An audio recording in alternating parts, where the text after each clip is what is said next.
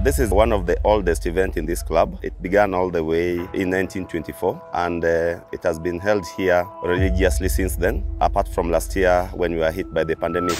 WHO declaring a global emergency over the virus. The rise of the coronavirus. Confirmed with the virus. Coronavirus. The first coronavirus case in Kenya. World sport has come to a standstill. Operations of sporting and recreational facilities, including members' clubs, are suspended.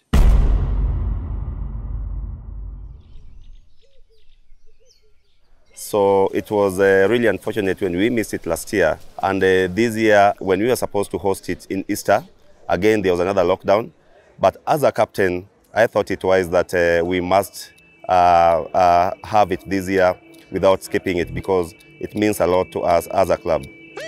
Teams have been preparing even from other clubs. They have been preparing to come for this event, and it will be exciting because, seeing people coming over after waiting for almost a year and maybe close to 2 years for this event to happen.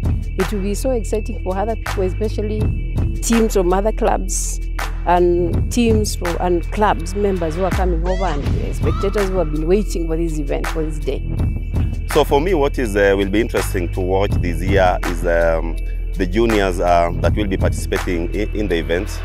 As Royal, I will say more than 50% of my players are junior or have developed from the junior foundation. So for Royal, the one thing that we really need to look out for are the juniors that will be participating.